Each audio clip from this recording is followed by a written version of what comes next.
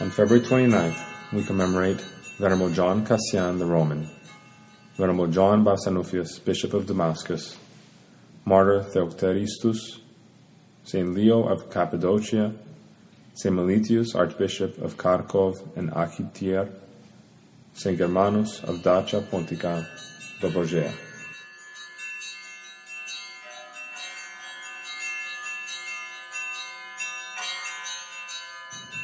St. John Cassian the Roman was born around 360, probably in Lesser Scythia in Dacia Pontica. His pious Christian parents gave him an excellent classical education and also instructed him in the Holy Scriptures and in the spiritual life. St. John entered a monastery in the diocese of Tomish, where his friend and relative, St. Germanus, labored as an ascetic.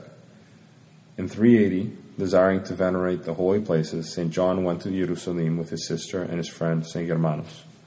The two monks stayed at Bethlehem Monastery, not far from where the Savior was born. After 5 years at the monastery, Saints John and Germanus traveled through the Thebaid and the desert monasteries of Scythis for 7 years, drawing upon the spiritual experience of countless ascetics. The Egyptian monks taught them many useful things about spiritual struggles, prayer, and humility. Like honeybees, they journeyed from place to place, gathered the sweet nectar of spiritual wisdom. The notes St. John made form the basis of his book called Conferences with the Fathers, in 24 chapters.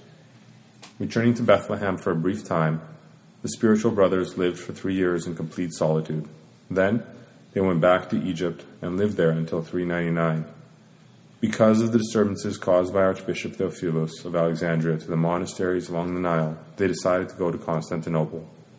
After hearing of the virtue and holiness of St. John Chrysostom, the great hierarch ordained St. John Cassian as a deacon and accepted him as disciple.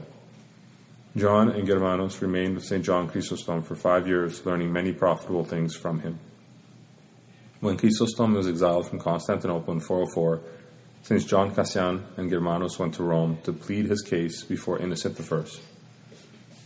Cassian was ordained to the holy priesthood in Rome, or perhaps later in Gaul.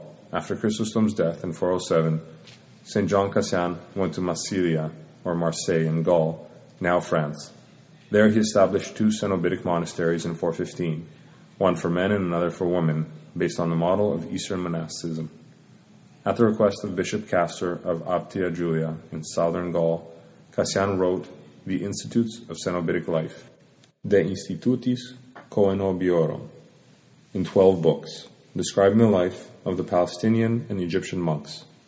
Written between 417 and 419, the volume included 4 books describing the clothing of the monks of Palestine and Egypt, their schedule of prayer and services, and how new monks were received into the monasteries. The last 8 books were devoted to the 8 deadly sins and how to overcome them. Through his writing, St. John Cassian provided Christians of the West with examples of Cenobitic monasteries and acquainted them with the asceticism of the Orthodox East. Cassian speaks as a spiritual guide about the purpose of life, about attaining discernment, about renunciation of the world, about the passions of the flesh and spirit, about the hardships faced by the righteous, and about prayer. St. John Cassian also wrote Conferences with the Fathers, Collationes Patrum, in 24 books in the form of conversations about the perfection of love, about purity, about God's help, about understanding Scripture, about the gifts of God, about friendship, about the use of language, about the 4 levels of monasticism, about the solitary life and cenobitic life, about repentance, about fasting, about nightly meditations, and about spiritual mortification. This last has the explanatory title, I Do What I Do Not Want to Do. Books 1 to 10 of the conferences describe St. John's conversations with the Fathers of Scythis between 393 and 399. Books 11 to 17 relate conversations with the Fathers of Panephysis, and the last 7 books are devoted to conversations with monks from the region of Diolkos. In 431, St. John Cassian wrote his final work, On the Incarnation of the Lord against Nestorius, De Incarnationem Domini contra Nestorium. In 7 books, he opposed the heresy, citing many Eastern and Western teachers to support his arguments. In his works, St. John Cassian was grounded in the spiritual experience of the ascetics and criticized the abstract reasoning of St. Augustine, commemorated on June 15th. St. John said that grace is defended less adequately by pompous words and loquacious contention, dialectic syllogisms, and the eloquence of Cicero, than by the example of the Egyptian ascetics. In the words of St. John of the Ladder, commemorated on March 30th, great Cassian reasons loftily and excellently. His writings are also praised in the rule of St. Benedict.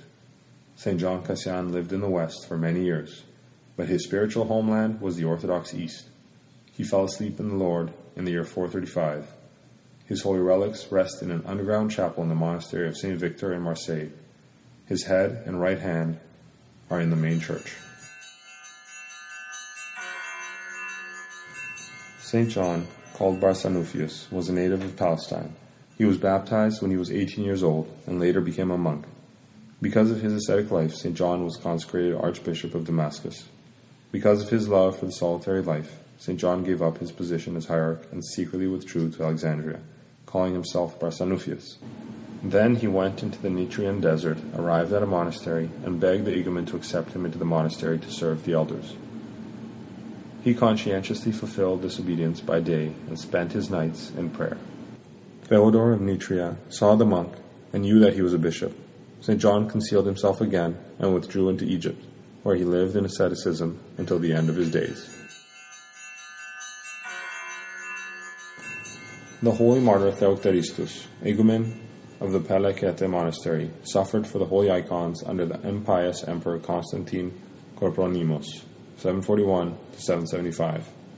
Also subjected to tortures were St. Stephen the New, commemorated on November 28th, and other pious monks. St. Theokteristus was burned with boiling tar. The holy martyr was a spiritual writer and composed the canon to the Mother of God, sustainer in many misfortunes. St. Leo of Cappadocia fulfilled the commandment to love his neighbor by suggesting to the Saracens who had captured 3 sickly monks that he take the place of these infirm captives with himself, since he was healthy and able to work. While journeying in the desert, St. Leo weakened and was not able to go any farther. He was beheaded with a sword, thereby laying down his life for his neighbor. St. Meletius, Archbishop of Kharkov and Akhtyr, in the world Michael Ivanovich Leontovich, was born November 6, 1784, in the village of Stara Stanzara in the Poltava district. In 1808, Michael Leontovich successfully completed the Ekaterinoslav Seminary. As the best student, he was sent by Archbishop Platon of Ekaterinoslav to Petersburg, to St. Alexander Nevsky Spiritual Academy. In Russia, the Spiritual Academy is a higher level of religious training beyond seminary. Finishing the Spiritual Academy in 1814 with the degree of Magister, or teacher, he was appointed adjunct professor of Greek. On March 11, 1817, Michael Leontovich was appointed to the office of Secretary of the Academy Building Committee. On July 30, 1817, they transferred him to the Kiev Seminary to serve as inspector and professor of church history and Greek. When the Kiev Spiritual Academy opened on September 28, 1819, Michael Leontovich became its first inspector. On February 11, 1820, on the eve of the feast of St. Meletius of Antioch, in the cathedral church of the Kiev Bratsk monastery, he was tonsured into monasticism with the name Meletius. The tonsure was done by Metropolitan Eugene Bolkovidnikov of Kiev. On February 22, 1820, St. Meletius was ordained deacon by Metropolitan Eugene, and to the priesthood on February 25th. On August 9, 1821, Hieromonk Meletius was appointed rector of the Mogilov Seminary and head of the Kutin Orshansk monastery with the rank of Archimandrite. In August 1823, he was made rector of the Pskov Seminary, and on January 24, 1824, Archimandrite Meletius was appointed rector of the Kiev Spiritual Academy. In October 1826, the Holy Synod decided to appoint Archimandrite Meletius as Bishop of Chigirinsk, a vicar of the Kiev diocese and head of the Vlatoverk Mikhailov monastery. He was elected as bishop on October 19, 1826, and was consecrated on October 21, 1826, at Kiev's Cathedral of Holy Wisdom, Hagia Sophia. With a fatherly love, the saint looked after young foster children, raising them in the spirit of devotion to the Church of Christ. The saint particularly cared for the needy, widows, and orphans. He often visited the imprisoned and provided them the consolation of religious services in the prison churches. The saint was also concerned for the spiritual nourishment of the brethren of the Mikhailov monastery. With edifying discourses and by personal example, he inspired in the monks a spirit of true asceticism. St. Meletius said, "Humility is the guarding sword with which we pass over earth and Hades to reach heaven." In April 1828, St. Meletius was appointed to the Perm Cathedral. Strict with himself, the saint was also strict towards others. To prepare chosen candidates for ordination, St. Meletius himself wrote the so-called Ordinad's Catechism for them. In August 1831, St. Meletius was transferred to the see of Irkutsk with the rank of Archbishop. The saint devoted great attention to the enlightenment of the lesser nations of Russia, with the light of the gospel teaching. He founded churches in the north of Kamchatka, in the northeast parts of the Irkutsk diocese, and along the Aldan River on the tract from Yakutsk to Okhotsk. He often reviewed his extensive diocese, going to the shores of the Okhotsk and Arctic seas, to the borders of North America, where the renowned apostle of Siberia, the priest John Veniaminov, later known as Saint Innocent, the Apostle to America, commemorated on October 6th and March 31st, then labored. Journeying through Siberia and along the shores of the Pacific Ocean, St. Meletius frequently interacted with the native peoples. The saint urged them to abandon the error of professing Lamaism, and he explained the gospel truths to these pagan peoples, the Tungus, the Buryats, the Kamchadali, and also the inhabitants of the Kuryl and Aleutian Islands. Because of his untiring labors, the saint's health began to deteriorate, and they transferred him in 1835 to the Slobodsk Ukrainsk Cathedral, afterwards the Cathedral of Kharkov and Akhtyr. Here, St. Meletius devoted his attention to the institutions of spiritual learning and concerned himself with the life and education of the clergy. He raised questions about restoring those monasteries and spiritual schools which Empress Catherine II had closed. The saint was also concerned with combating schismatics. On July 2nd, 1839, St. Meletius led the celebrations in the city of Akhtyr for the 10th anniversary of the appearance of the wonder-working Akhtyr icon of the Mother of God, commemorated on July 2nd.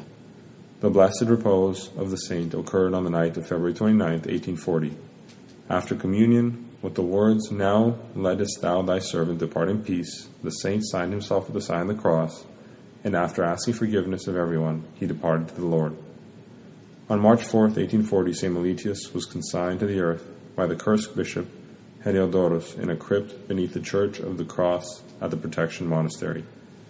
From the first days after his death, believing people firmly trusted in the intercession of St. Meletius before God, and they received help, healing in sickness, comfort in sorrows, and deliverance from difficult circumstances. Believers in Kharkov put special trust in St. Meletius during the terrible days of the Great War for the Fatherland, which was World War II. The saint predicted the impending deliverance of the city from the enemy. In 1948, with the blessing of His Holiness Patriarch Alexis, the coffin with the relics of St. Meletius was transferred to the Annunciation Cathedral Church, where they remain to the present day, providing a spiritual recourse and prayerful comfort for believers.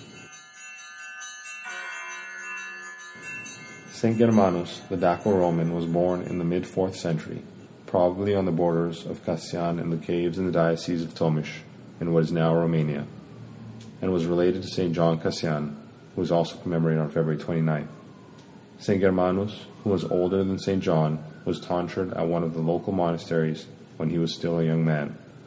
The holy bishop, St. Theokteristus I, commemorated on April 20th, may have been his spiritual father. In turn, St. Germanus became the spiritual father, friend, and teacher of St. John Cassian, instructing him in monastic perfection.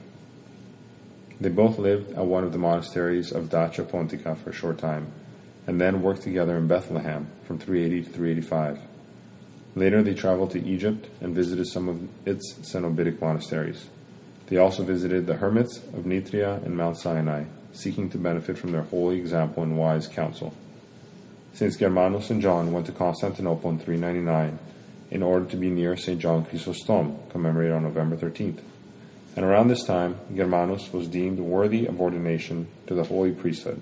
When Chrysostom was deposed and exiled in 404, the two saints journeyed to Rome in order to plead his case before Pope Innocent I.